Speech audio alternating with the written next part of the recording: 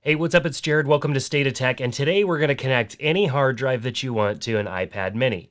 Now, a while ago, I did a video like this for the iPad Pro, and it's one of the most popular videos on my channel. A lot of people have this issue. They want to be able to expand the storage of their iPad without spending a bunch of money on internal storage. Most of us all have some form of hard drive already. How can we connect it to our iPad to get the most storage possible out of that device? Obviously, plugging it directly into the iPad is not going to work. So what are our options? So I did do a video like this for the iPad Pro. Here's the iPad Pro, and I used the same device. Essentially, I'm making this video again because there are questions that people asked that I did not answer in that video, and so I want to make this video better than the previous one, and then also talk about the iPad mini and using it with any hard drive that you want.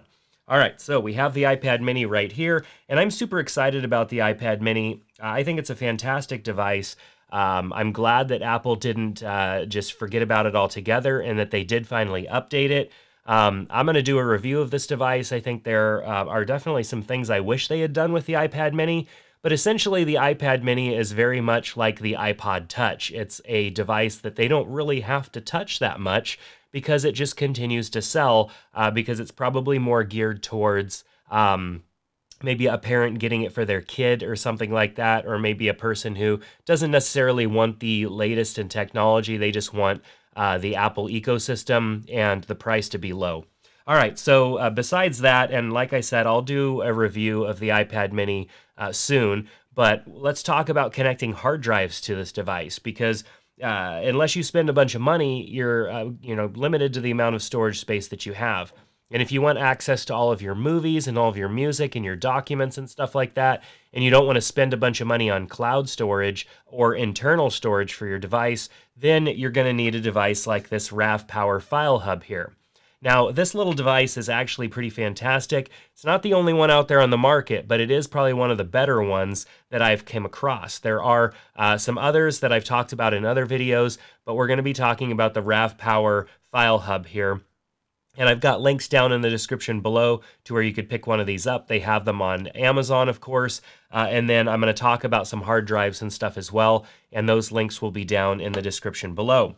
So say you have a hard drive, maybe you have one like this, an external hard drive that has multiple terabytes in storage. You've been putting images and movies and stuff on it for years, and you just want to be able to watch some movies or view your images or your documents on your iPad mini. Or maybe you have a nice small little solid state drive like this little guy here. This is a Samsung solid state T5. This has 1 terabyte of storage on it. And I have a couple of those that I use quite often. I don't typically use the big hard drives anymore because they're just hard to lug around. Usually if I'm using these, it's to archive stuff. And so I typically don't use these drives for much other than just backing stuff up and then putting them on the shelf. I do, however, carry these little solid-state drives with me everywhere, and sometimes I actually just want to access what's on them on an iPad. So how would I do that? Because you can't plug this directly into an iPad. Even if you had the right adapter, plugging it into the iPad is not going to do anything. Apple shut that down. They made it impossible for you to just plug a hard drive right into the iPad and actually connect to it. Now, there are hard drives that have Wi-Fi built into them, so you could buy one of those hard drives and connect to it that way. There are some really good ones, and I made some videos on them, but the problem there is that then you have everything all in one device, whereas maybe you already have hard drives and you don't want to buy another one. So with the RAVPower FileHub, it does multiple things, and RAVHub or RAVPower has reached out to me since I made my first videos. This is not sponsored. I'm not making another video simply just to do it. I just have things that I want to answer, and then I also just want to show you how all this works. I didn't completely go through the whole setup process last time either, which we're going to do in this video. So this device does more than just allow you to connect hard drives to it. It also acts as a Wi-Fi router, which means that you can connect Wi-Fi to this, and then it will broadcast an internet signal to all of your devices. Think about those times where maybe you're in a hotel room, you're only given the connection ability to like one device unless you pay money. So you connect this device to the Wi-Fi, and then this can broadcast. It kind of acts as a internet switch, but a wireless internet switch in that sense. It also can charge a device. It has a battery of its own, so when it's fully charged, it can charge another device. It doesn't have a huge battery in it, but it definitely has a big enough battery in it to give you a little bit of a charge boost. Also, you can put an SD card in the side of it, and then if it's connected to your iPad, you can copy files off of that SD card to your iPad, which is pretty awesome. And keep in mind, this doesn't just work with iPads. This also works with phones as well, and not only just Apple devices, but also Android devices as well. So let's go ahead and get this thing connected. So when you turn it on for the first time, you can just press the button down for a second and let off, and it's going to actually put it in that power sharing mode. So if we plugged in our cable to our iPad, plugged it in here, and then plugged it into the iPad, it would then charge. However, if we press and hold on the power switch until we start to see some lights flash here, then we are going to actually power up the whole device, and it'll be ready to connect to. There's also a Wi-Fi button on the side here. You can toggle between 2G, 5G, Wi-Fi, or just shut it off altogether. When both of these lights are lit up, you're getting 2G and 5G. So the difference there is that 5G is a little bit faster, but the distance the signal will travel is not as good as 2G. 2G isn't quite as fast of a transfer, but the signal will travel further. So depending on how close you're going to be to your device, you might choose one over the other. Since I'm really close, I can just connect to the 5G. So we're going to go ahead and unlock our iPad. We're going to open up our settings app and go to the Wi-Fi, and we should start to see the RAVPower 2G and 5G right here. Remember, if you see one and not the other, it doesn't seem to show up. It might be because one of these lights are not lit, and all you have to do is press and hold the Wi-Fi button on the side until you see those lights change, and then it will be connected. So I'm going to tap on 5G. The default password is just a bunch of ones, so just tap on 1 until the join button shows available. I think it's like 7 or 8, and then it's ready to go. You'll see that it's connected. While our device is connected to the FileHub, as it is right now, there's no internet. So it's connecting Wi-Fi to the FileHub, and now I don't have internet connection to whatever Wi-Fi I was connected to before. Now, you're also going to need the FileHub app that you can get from the App Store. There's a few apps. The RAVPower app is the one that I've been using, and it's the one that I recommend. There is another app in there that seems a little bit more graphical in its look, but it hasn't been updated in over a year, whereas this one has more recent updates. So we'll just go ahead and choose this one here. So the app is now connected to the device, and since we don't have any hard drives connected, it's essentially not doing anything. Let's go into the settings of the app really quick. We have our Wi-Fi settings. It shows you the name of the device. We can actually give it our own customized name. We can do that by tapping on SSID and changing the name. I can also go and change the password as well under security here. You can see here, and we would enter the password and change that. You may want to change that from all ones to something else, because it's very common that Wi-Fi devices that come from the factory are either all zeros or all ones. If somebody else just so happened to have the RAVPower app or the RAVPower app installed, and they guessed at your all ones password, and yours was turned on with your hard drive attached, which is highly unlikely, but say that it all happened, somebody could access your files. So I do recommend changing your password so that you can, of course, have a little bit more security there. Firmware update, if you had the device connected to your other Wi-Fi, it can check for firmware updates over the internet. And then we have some other options here, such as just logging out of the device, internet settings, system settings, and stuff like that. Here's where you would connect it to an internet so that it does provide internet pass-through. So you can see here, I'm seeing now all of the Wi-Fi that's available in my area, and I can actually go and connect it now to a Wi-Fi in my area. So I'm going to go ahead and choose my Wi-Fi. So I'll go ahead and put in the password here. And now it's going to go ahead and connect.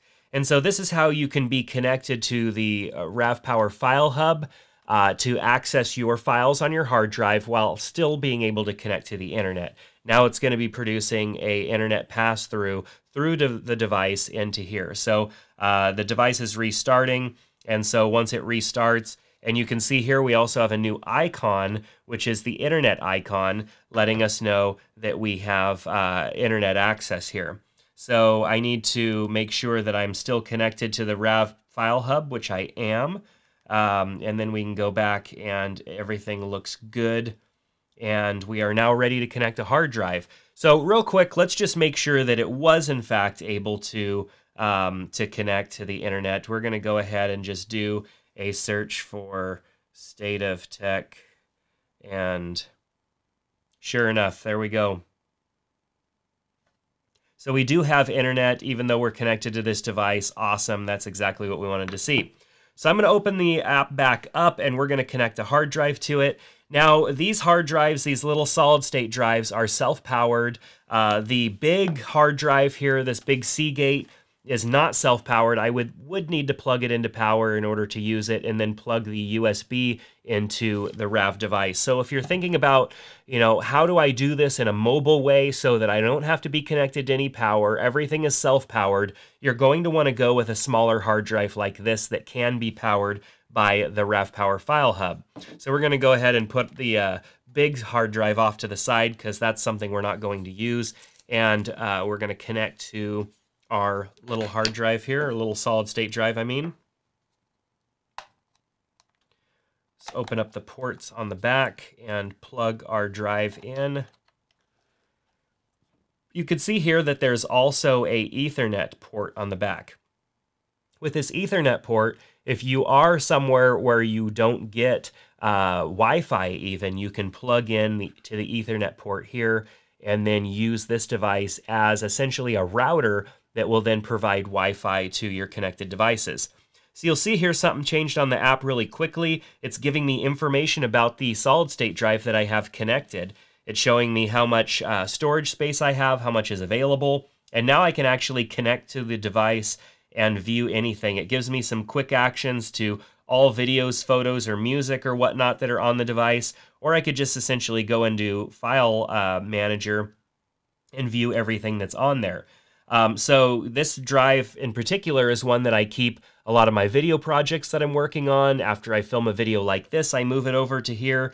So I could essentially tap here and go and check on anything that's here, any videos, any photos, audio, anything that I have on here. So let's just go ahead and tap on this file. This is a very large file, a couple of gigs in size, and you can see it's loading and it's actually streaming it from the hard drive. So it may take a few seconds to get to the point where I can actually start to play because it's such a huge file, but then I can stream directly from this device here. I don't have to copy everything over to the iPad in order to use it. I can stream from it. You can see the video is now starting to play.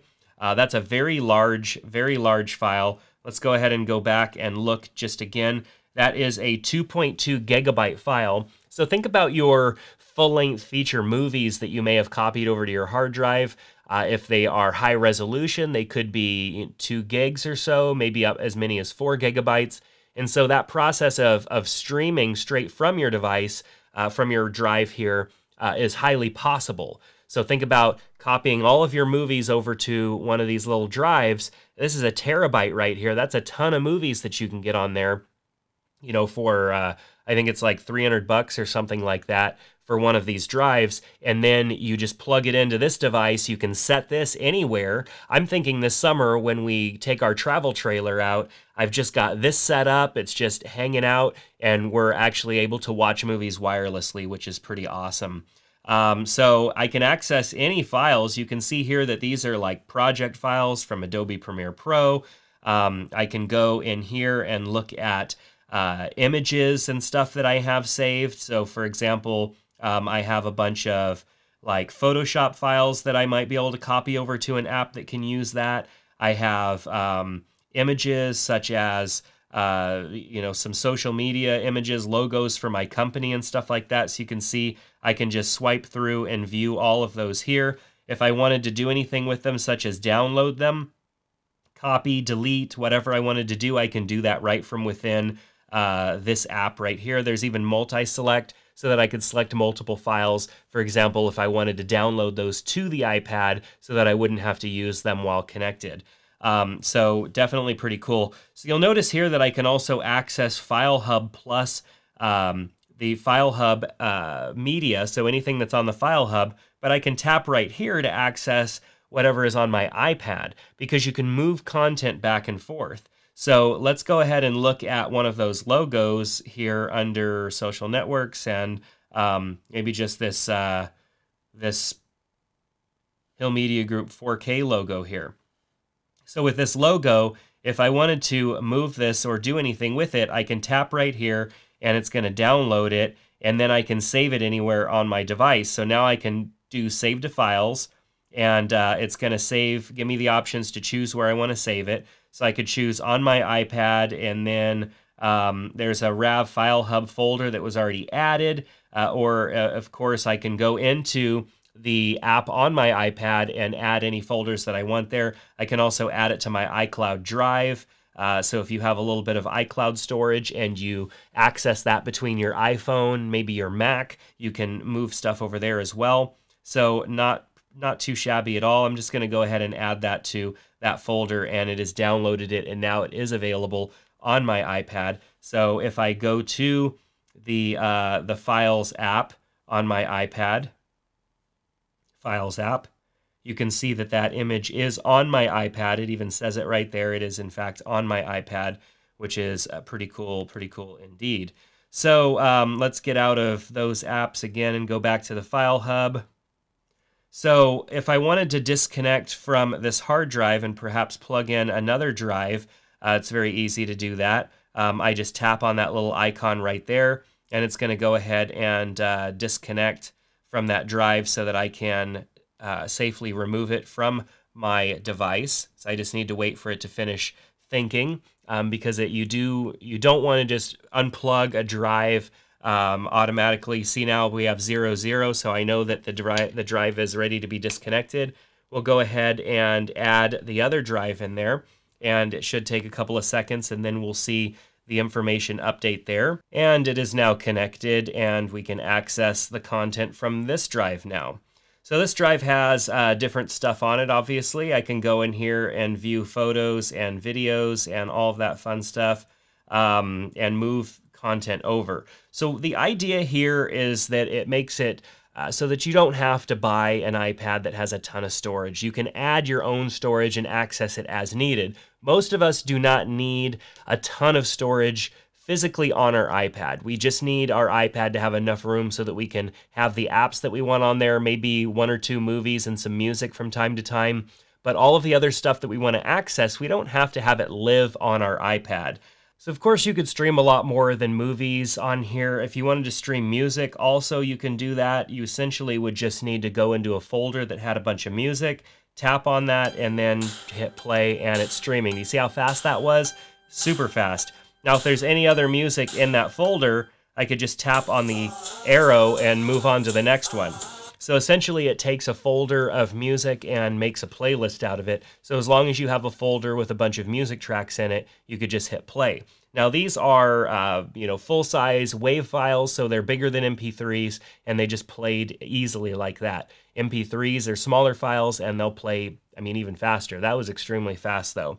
So you can see how quickly this process all works. So a couple of other things that you can do just to finish off this video is actually use this app to back up stuff that's on your device. If you're really trying to stay away from cloud services like Google Photos, and there are different options that are out there that give you free photo backup, you could actually use the app here to photo backup and back up all of the images that are on your device. So I can go and back up all 1,959 images that are here that have not been backed up, and it will do that. I can also back up my contacts, and then of course you can take pictures straight through the camera and have them saved on your device, which is kind of interesting. Definitely not necessarily a usable feature for me, but kind of cool nonetheless. So there's lots of neat things that you can do here with the RAVPower FileHub.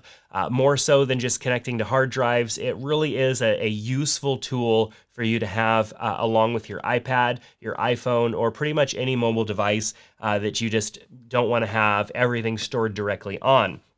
So, like I said, I'll link to this down in the description below. If you have any questions about it, let me know. I tried to make this video a little bit more informational than the previous one, so I hope that you found it useful. If you did, give it a thumbs up. Subscribe to the channel here on State of Tech, because we're all about trying to find solutions to real-world problems such as this. And so you being subscribed helps us do more things like that, and of course share that content with you. So thanks so much for checking out the video. Make sure to go ahead and like us and follow us on the different social networks, as we will be giving away one of these pretty soon, and you'll need to be following us on our social networks in order to get access to that. So check out those links down in the description. I hope to see you back here soon on State of Tech. Take care.